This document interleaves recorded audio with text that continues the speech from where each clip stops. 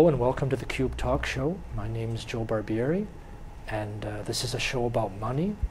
And today we're going to focus on a mortgage broker and mortgages in general. And as our guest, we have Mr. Paul Pittana, mortgage agent from Centum Mega Mortgage Incorporated. So Paul, how are you? Very good, thank you, Joe. Thank you for having me on the show. So I guess to start off with, tell the audience a bit about your background and the company and what you do. Sure. Well, I have over 15 years experience in the financial industry. Started out as a financial planner, a traditional financial planner. Sold my practice about 8 years ago, and then I got into the private investment world after that. And most recently, in the last few years, got into the mortgage business and still do life insurance. So I'm still licensed as a life insurance agent. So I do both mortgages and life insurance for my clients. And my primary objective really is to work with my clients and help them achieve their financial goals and lifelong dreams. And we're talking about mortgages today, but really a mortgage agent does more than just mortgages. They take a very comprehensive approach with their clients. Yeah, that sounds pretty all-encompassing. So I guess before the mortgages, generally,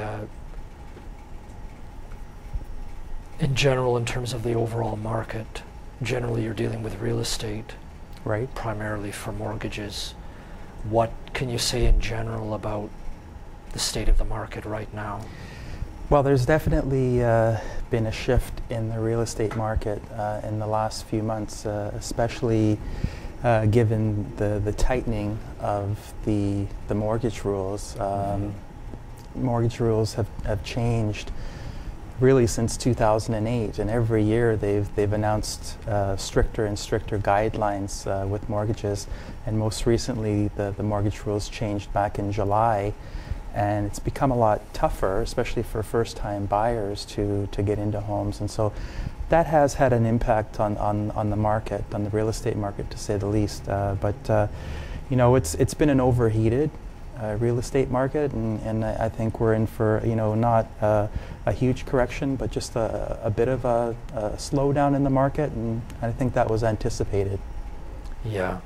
Do you see it happening already, the last 3-4 months? We do. I think since around the late summer, we've started to see a slowdown in the real estate market.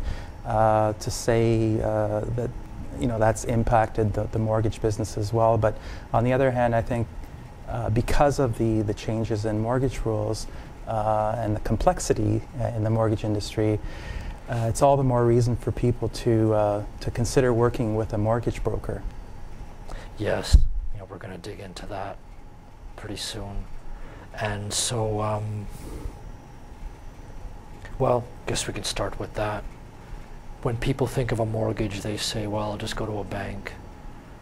And a lot of people won't know what a mortgage broker, how they fit in. So how does that fit in with?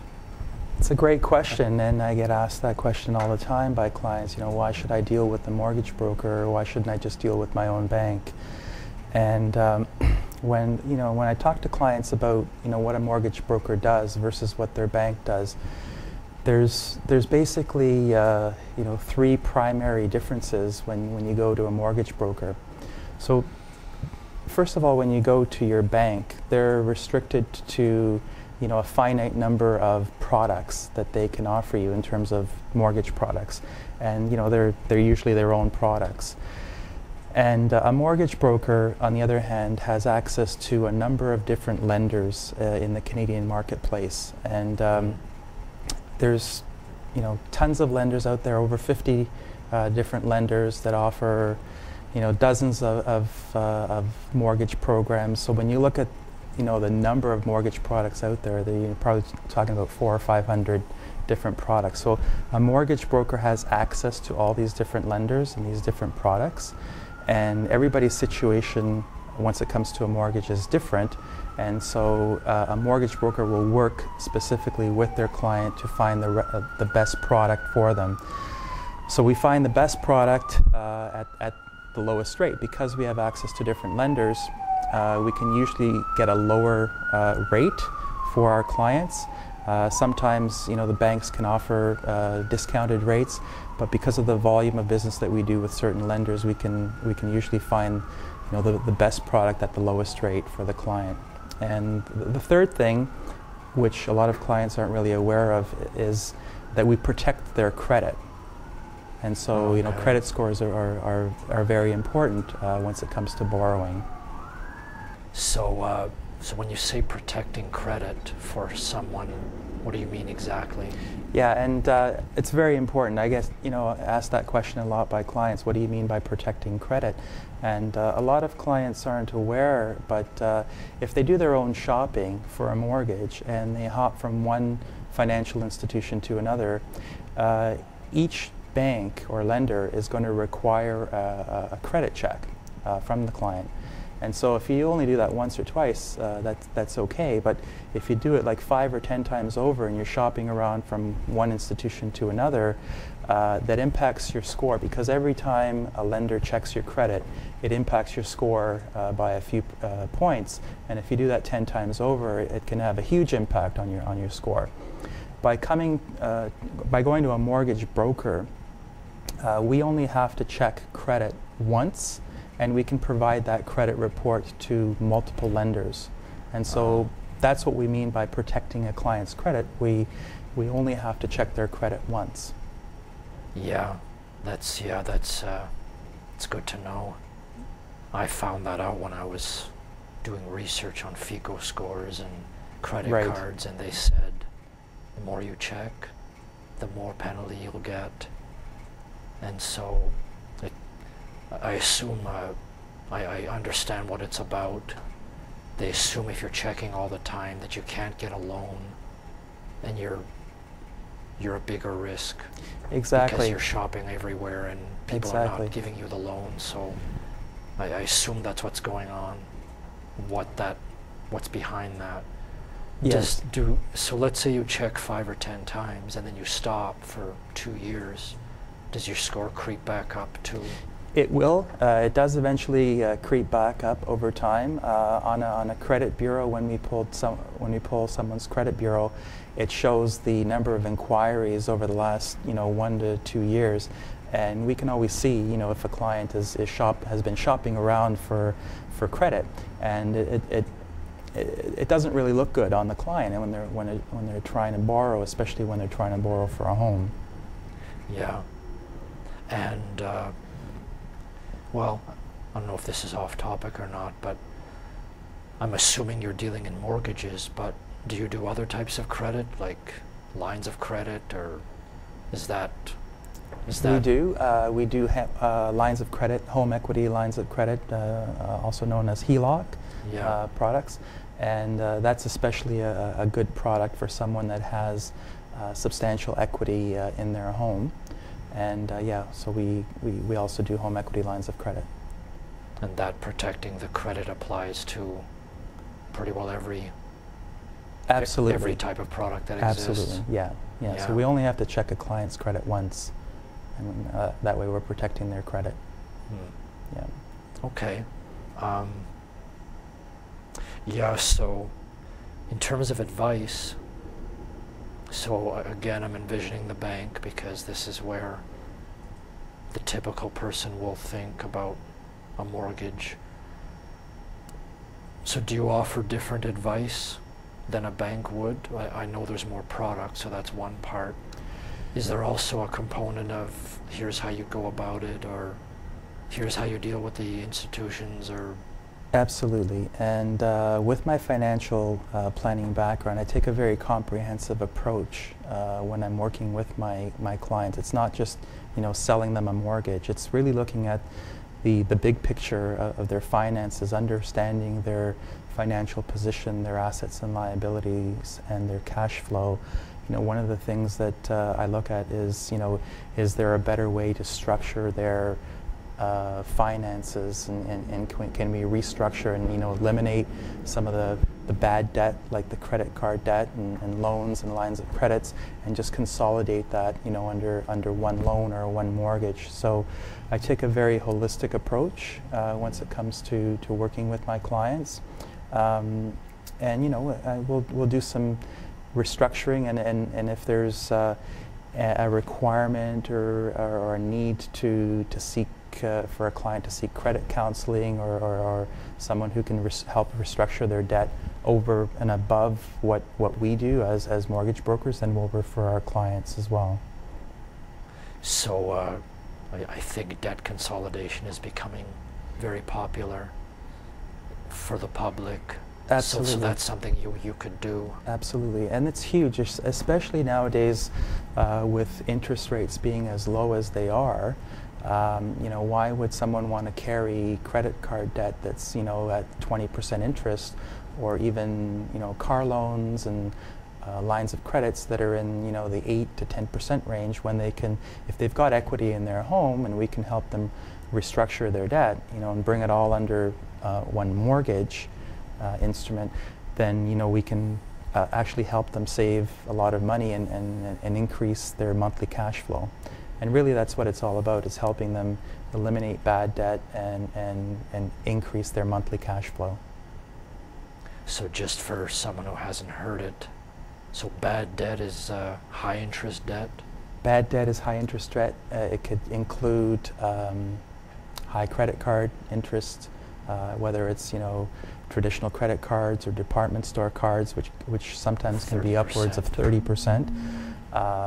Car loans, unsecured lines of credit that can be, in the prime plus 4% range. So I mean, once it comes to bad debt, we refer to bad debt as being debt that's high interest and not tax deductible. So you're not, using the debt for investment purposes. Okay. Is there a number, an interest rate number that is a threshold that says if it's higher than 6%, you're now in the bad debt category?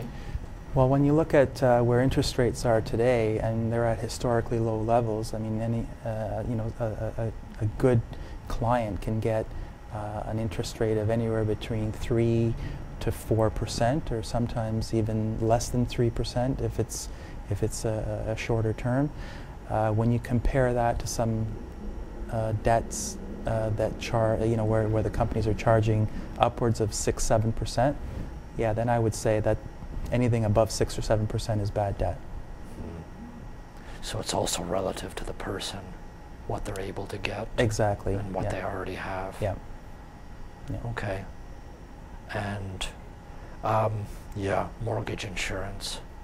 I'm sure this comes up.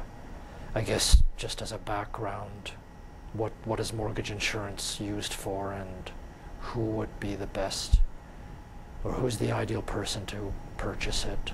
Okay, so mortgage insurance, when we talk about mortgage insurance, we're talking about creditor insurance that's offered by the lenders. As mortgage brokers, agents, we're obligated to present our clients with the creditor insurance that's part of the mortgage commitment. Basically, it can be life insurance, disability insurance, or critical illness insurance, any combination of those three types of insurance, and it's basically protecting the lender. Really, the creditor insurance is offered by the lender, and should something unforeseen happen, in the event of death, disability, or critical illness, the mortgage will be paid off if someone has creditor insurance. Now, a lot of clients of mine opt to waive the creditor insurance, and it's important for me as their mortgage agent to make sure that they have some type of insurance. So whether it's insurance, their own personal insurance that they already have, whether it's life, disability, or critical illness, or they may want to purchase their own insurance outside of the creditor's insurance that's being offered.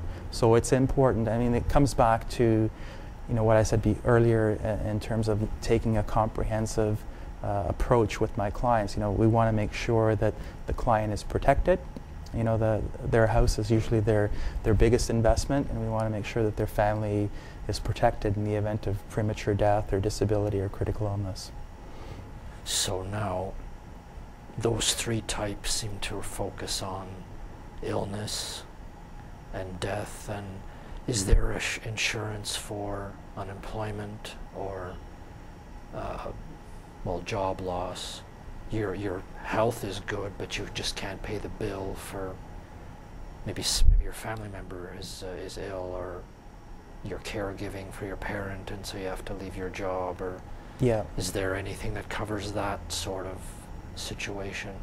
There can be a component of insurance for job loss, and that's like over and above the insurance that we're talking about. Okay. So it's a different provider, or right. just yeah. Oh, okay. Because I know I've heard that in the past, that they used to provide insurance for, well, if you can't pay, then this insurance, the insurance company pays your mortgage for X amount of time. Right. Yeah. So, okay. Okay, well, if I'm a client and I'm coming to you, dealing with you as a mortgage broker, mm-hmm. how would the process work? So it usually starts with an initial meeting with the client. It's basically a fact-finding session, just to find out a little bit more about the client and what their goals and objectives are. Part of that initial fact-finding would include taking a mortgage application from the client. So they provide all of their financial information on an application. And I guess the first step is that fact-finding session. The second step would be then to do a credit check on the client, or if it's a couple, I would check both the husband and wife's credit, just to make sure, you know, that I know what we're looking at in terms of, you know, their overall financial picture and their credit assessment. The credit's important for me to pull right away, because that will determine which lenders I can go to. So if I have a credit challenged client, there's certain lenders that will deal with that market. If I have a perfect client who's got, you know, great income, great credit, then I know that I can go to like an A lender and get them the lowest possible rate. So fact finding, you know, information gathering, and credit check would be the first step in the process. And what I do with my clients then is get what's called a pre-approval on a mortgage. So a pre-approval is basically, you know, me going to a lender with the information and some supporting documents like, you know, employment letter, pay stubs, and tax information. And you know, within 48 to 72 hours, we can usually have what's called a pre-approval back to the client. And pre-approval basically will let the client know how much of a mortgage they've been approved for, at what rate, and what their monthly or bi-weekly payment will be. Okay. And does it tell them the lender as well, or that doesn't really matter? Yeah, it'll tell them the lender as well. And what I can do for my clients is shop, you know, around with a few different lenders. So I don't specifically go to just one, but I'll shop it around and see who's offering the best mortgage at the lowest rate, given the client's particular situation. So do you get into things like the fees, or an overdraft if they miss a payment, or it's part of the document but it's not the rate, it's the parameters? Usually that comes a little later in the process, when there is what's called a mortgage commitment. So you know, I'll just go into the next steps, if you will. So once we have a pre-approval back from the lender, I can then go back to the client and say, okay, you've been pre-approved for your mortgage, you know, go shop for a home. And I always advise my clients to get a pre-approval first before they start shopping for a home, especially when they're first-time buyers. You want to know how much house you can afford, really. So a pre-approval is great to have, because then you know exactly how much of a mortgage you can afford, or you've been pre-approved for. and how much of a home, the price point of a home to purchase. And when you have a pre-approval as a buyer, you really come from a position of strength when you're putting in an offer on a home, because you know that the legwork has already been done in terms of getting pre-approved. So once the client puts an offer on a home, usually the offer has the standard conditions, conditional upon inspection and conditional upon financing, usually. Yeah. And the financing condition is very important, because then the buyer has usually anywhere between 5 to 10 business days to waive that financing condition. So once they have an offer conditional on financing, the client will then come back to me, and we then go to the lender with what's called a live deal, and we go for a full approval. Okay, so because most of the work has already been done in the pre-approval process, it doesn't usually take 5 to 10 days for a lender to come back with a full approval. Usually that can be done within a matter of a couple of days. And the lender will come back with what's called a mortgage commitment. Okay, the mortgage commitment can include some conditions that need to be fulfilled, but as long as the client is aware of those conditions and knows that it shouldn't be a problem fulfilling them, then they know they've got the mortgage from the lender, and they can then waive the financing condition at that point. So that's the process really from the beginning, when I first meet a client, to when they buy a house and they've received the mortgage commitment from the lender. And then usually it involves a couple of meetings, two or three meetings with the client. So after they bought their home and the mortgage is ongoing, do you deal with the renewals and the changes? And okay, so yeah, again. So this is the next stage. Yeah. That's it. That's the next stage after the one in between. So really, once the client has signed off a mortgage commitment, and they've waived the financing on the house is it's basically theirs at that point. Well, it's not really theirs until it closes, but I mean it's in writing that it's going to close on a specific date. At that point, there's a lot of behind-the-scenes work that's done by a mortgage broker. So I will be in touch with the client's realtor, the client's lawyer, just to make sure that the whole process from that point to closing is a smooth process, so that's a smooth transition. So with the signing of the mortgage commitment, that document then goes back to the lender that provided the mortgage, and they will put together what's called lender instructions for the lawyer. So they'll prepare the lender instructions that then go to the lawyer. And that's basically the mortgage package that will be sent to the lawyer, usually a couple of weeks prior to closing. And then the lawyer will then meet with the client, usually a few days, like within 5 to 7 business days prior to closing. The lawyer will meet with the clients for the signing of the mortgage documents. During that time, I'm in constant communication with the client, with the client's real estate agent, with the client's lawyer, and anyone else that is involved in the process. So there's a lot of behind-the-scenes work that takes place right up to closing, because obviously it's in my best interest for the client to make sure that the closing is as smooth and the transition is as smooth as possible. So I guess we're going to get to the life insurance part soon, but we're just going to take a break now for a few minutes, because life insurance will take a little bit of time. Okay. So we'll be back in a few minutes.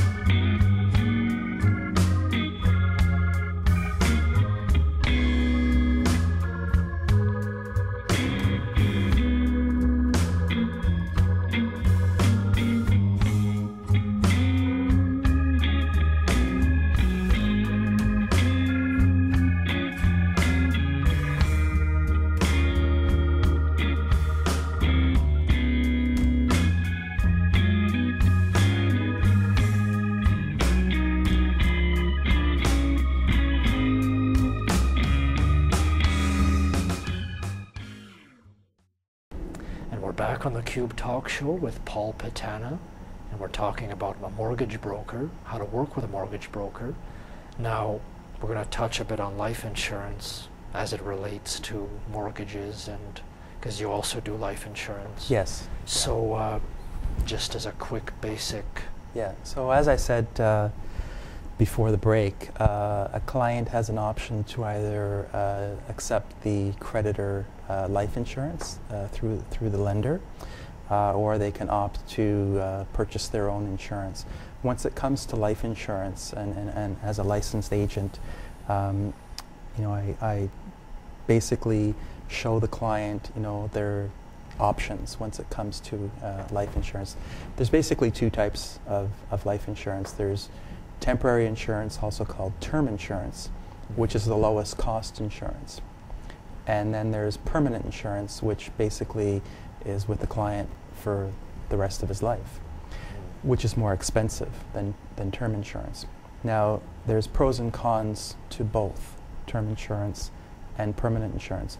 So I basically assess a client's situation and explain the two options, and let the client decide which type of insurance they want to purchase, whether it's term or permanent insurance. Usually with younger couples that are just starting out, and let's say they're buying their first home, and their budget, doesn't allow for a lot in terms of a monthly premium on insurance. Usually they opt for what's called term insurance. And term insurance is for a specified term, whether it's 10, 20, or 30 years, and the premium is fixed for that term. And once it comes to insuring a mortgage for a young couple that's on a tight budget, term insurance is probably the best way to go, because then they can maximize the amount of insurance that they purchase for the amount of premium that they're going to be paying. On the other hand, if a client wants to look at a permanent type of insurance where they're going to have insurance for the rest of their lives, and they know that they can afford a little bit more on a monthly premium for insurance, it's a good thing to get into a permanent insurance policy at a young age, because you'll be paying that amount of premium for the rest of your life, as opposed to term insurance where you're paying a premium for 10 years, and then 10 years from now you might want to renew the insurance for another 10 years or 20 years, and the premium is going to be that much higher because you're older at that stage. So my role as a life insurance as well as a mortgage agent is to explain the different types of insurance and the different options that people have once it comes to purchasing insurance. But bottom line is, I strongly advise my clients to purchase any type of insurance once it comes to insuring your mortgage and basically insuring your family and protecting your family when you have a mortgage. So do you, this might sound kind of basic, but if a mortgage is 25 years, the amortization period, do you sell the insurance period to match that, or is that not necessarily? You can. It's a good idea for someone who is on a tight budget, but yet they want their premiums to be fixed for as close to the amortization period as possible. So usually with term insurance products, you can buy like a 20-year term. Some of them have 30-year terms, and I mean there might be some companies where you can buy 25-year, but it's uncommon. Yeah. Usually the common terms are like 10, 20, or 30 years. So we can match the term of the insurance to the amortization period of the mortgage. Okay. So yeah, I guess we'll get back to the process in a way, but so after the house is closed and the mortgage is on, what happens after that? How do you interact with the client after that? And that's a great question. What I do with my clients is I provide ongoing service even after the house closes.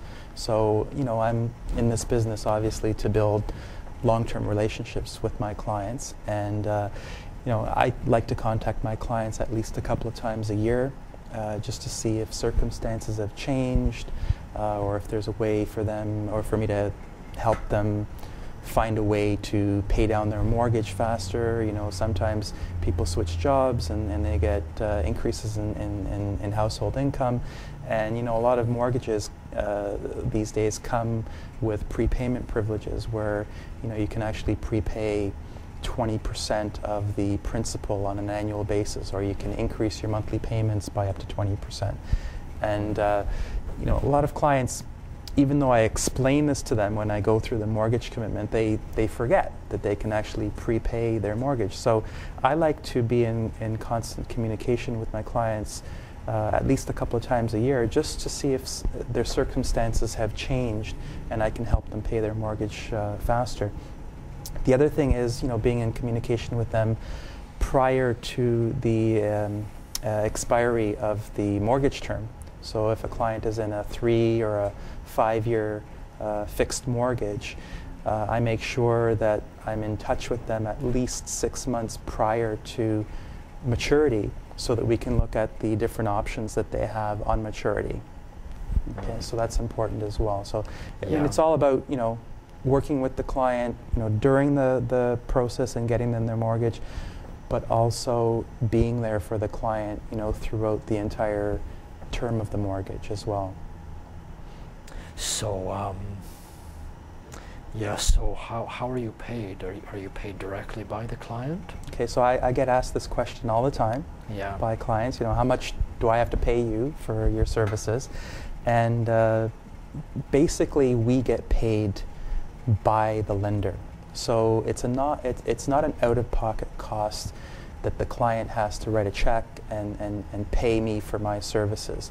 So with a conventional mortgage, traditional mortgage, where there's really no extra work involved, and you know, the client's credit is good, and you know, you know, everything checks out for the client, and I can get them like a really good mortgage at a low rate, I get paid from the lender. I don't get paid by the client. It's only in unusual circumstances where there's extra work involved, or let's say I have to go to what's called an alternate lender, where, you know, perhaps the client's credit is damaged and we can't deal with, you know, the top banks or the top lenders, and we have to go to an alternate lender to get them a mortgage.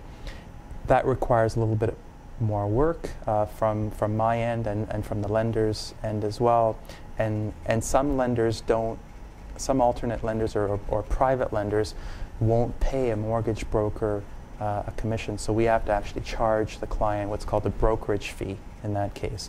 So it's with those untraditional or uncommon situations where a client will have to pay a brokerage fee. But for the most part, clients, you know, if we're dealing with an A lender, client doesn't have to pay any extra fees.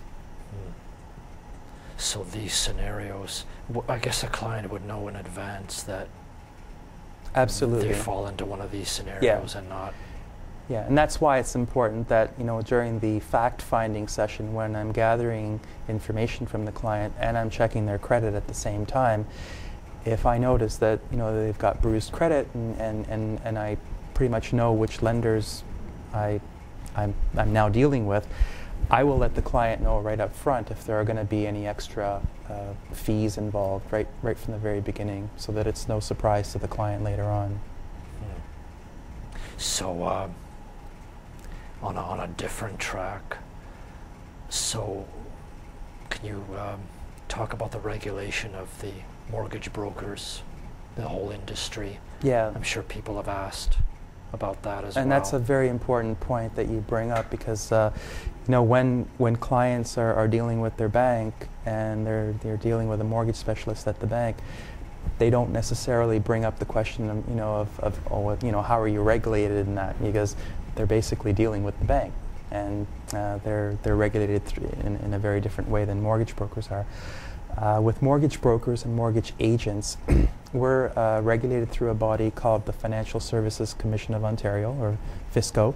Yeah. And FSCO regulates mortgage agents, mortgage brokers, and mortgage brokerages as well.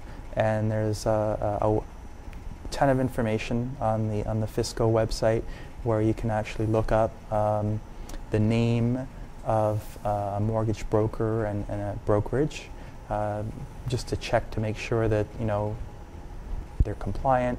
Fisco's website talks about all the rules and the mortgage industry that mortgage brokers have to follow, and it also provides a facility for any complaints, client complaints that if they have some type of complaint, they usually raise that with Fisco.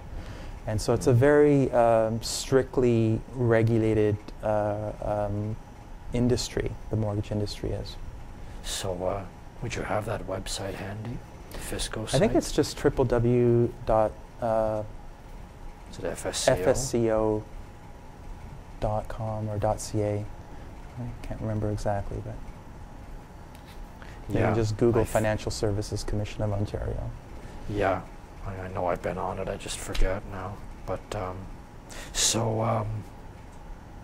I guess as a summary, what should the consumer be keeping in mind when it comes to a mortgage broker and for their own scenario? So once it comes to working with a mortgage broker, I compare it to, let's say someone's shopping for a vehicle, a new vehicle, and they're hopping around, from one dealer to another, but they don't necessarily know which vehicle they want to buy or which model, which type. If they do all the shopping around on their own without getting, any advice, there's a lot of choice, there's a lot of complexities and a lot of things to take into consideration.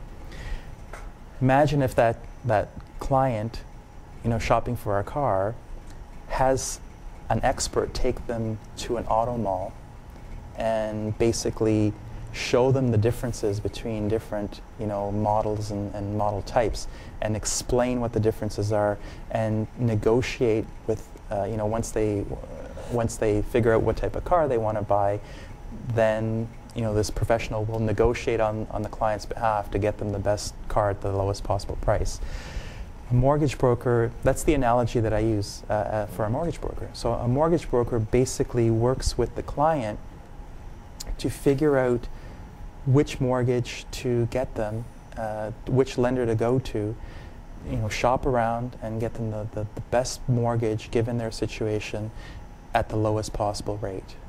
And so basically the mortgage broker is alleviating all that pressure or the work that would be upon the client if he or she were to do it on their own. It's also important to understand that a mortgage broker is part of one's financial team, if you will. Coming from the financial planning business, I know that with clients, it's important to have different members on your financial team. So by that, what I mean is, you have a financial advisor, you can have an accountant, you can have a lawyer, you can have a real estate agent, you can have a banker. Well, consider a mortgage broker as being a part of that financial team to complement and work with the other members of the team. So, in a nutshell, what I advise clients is to find a mortgage broker that they're comfortable working with, that understands the industry, is knowledgeable about the different lenders and their products, and basically that will be part of this financial team.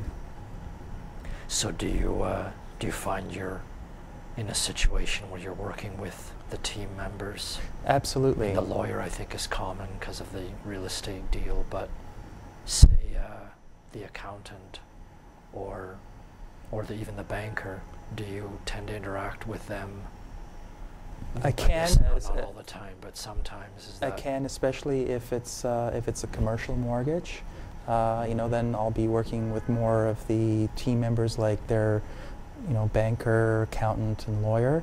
If it's a typical residential mortgage, it may not be necessary to work with the accountant, but I'll definitely work with the lawyer, with their real estate agent, an appraiser of the home, different members of their team. So, sorry, speaking of appraisers, do you deal with that aspect of it, or is that more? We do. In the case of resale properties, especially when if it's a private sale, perhaps not an MLS listing, an appraisal is usually required on the property, and sometimes the lender has specific appraisers that they will deal with and they'll send out. Sometimes they'll give us the option of choosing an appraiser on behalf of the client. So I get involved in that as well, in terms of working with the appraiser, and that's very important once it comes to knowing the value of a property, so that a lender will have that information to properly approve a client on a mortgage. I've had situations where the appraisal comes back like $50,000 to $60,000 below what it was supposed to be appraised at, and then it can cause problems in terms of talking about in refinancing situations where a client is refinancing their property and they're trying to get more equity out of their property. Sometimes an appraisal can come back and be a lot different than what we originally anticipated, and that's where we have to work with the lender and with the appraiser and try and figure out a solution there. So if people want to contact you or